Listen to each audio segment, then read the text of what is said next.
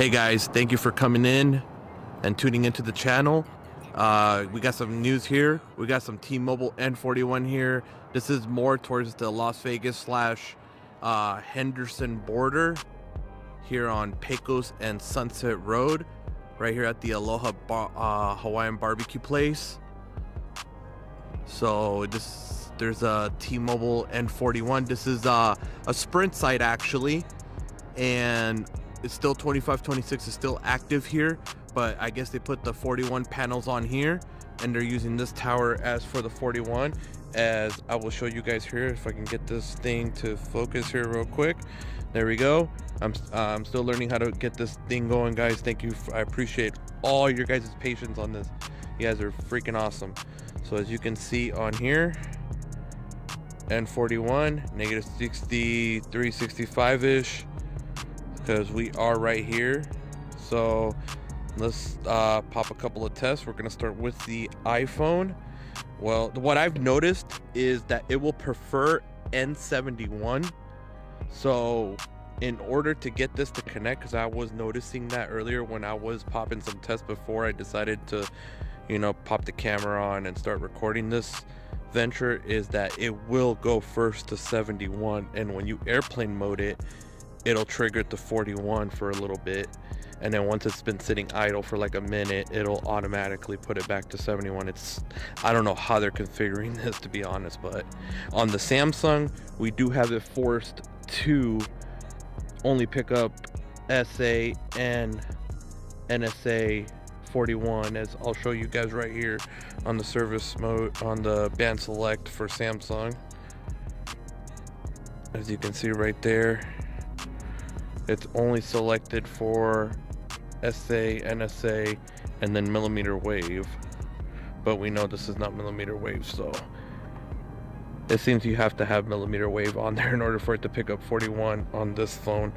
So let's take this off airplane mode, guys.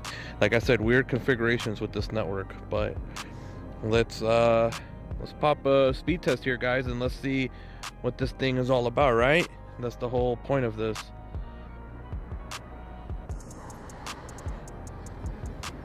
And this is the iPhone 12.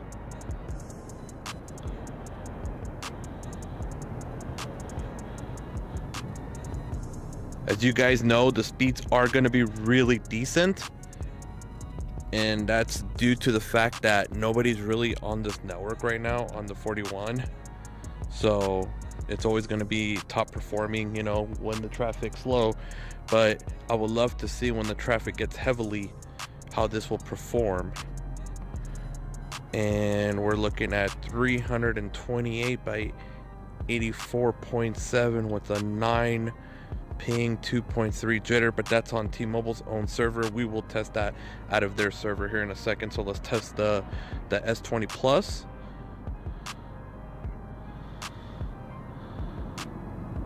Are we looking at the same results here? Let's see. 9 ping, 2 jitter, so about the same. So I'm thinking that we're getting better speeds on the Android, is because one, of course, you know, T-Mobile's been optimized for Android because these are the only phones that actually been offering the service. This is just my speculation. And second, because I have it forced to only pick up 41, so this one can switch at any time between 71 and 41, while this one is forced at 41. Let's do another test here on the iPhone. And that's going to be an issue, you know, with having N71 so high powered. Will it choose 41 for capacity?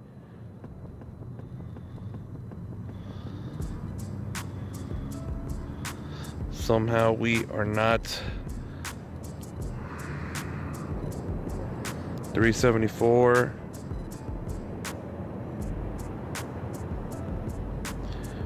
by 79.4, 11 ping, 1.6 jitter.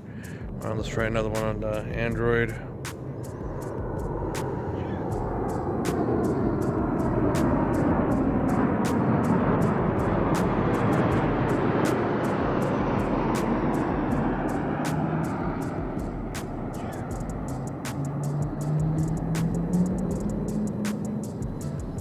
424. And this is what, 10 ping, 3 jitter.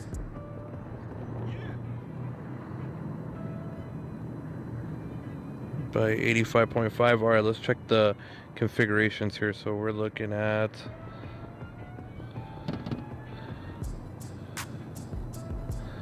we got to do a quick little speed test to get it to show our band. So we're looking at here, let's get that zoomed in.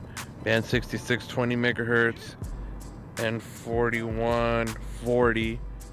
So that's 60.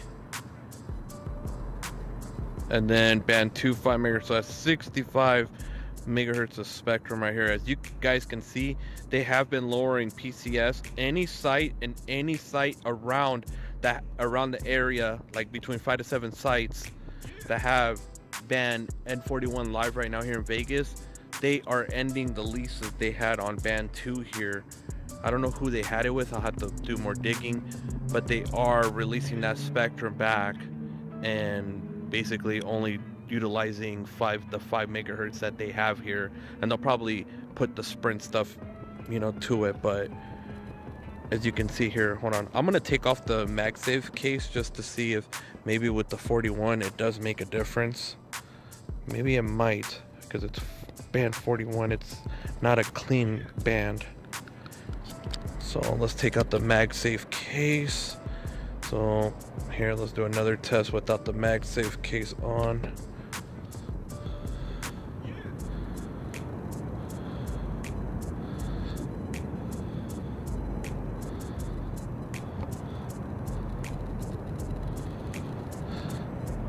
Let's see here. So let me restart this test. I'm gonna hold the phone and let's see what it does with me holding the phone real quick.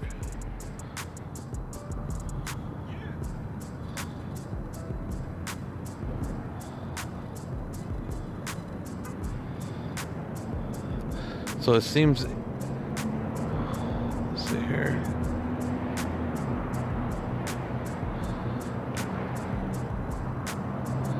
So I'm thinking the Samsungs, any Android is optimized better with this 41 configuration, guys.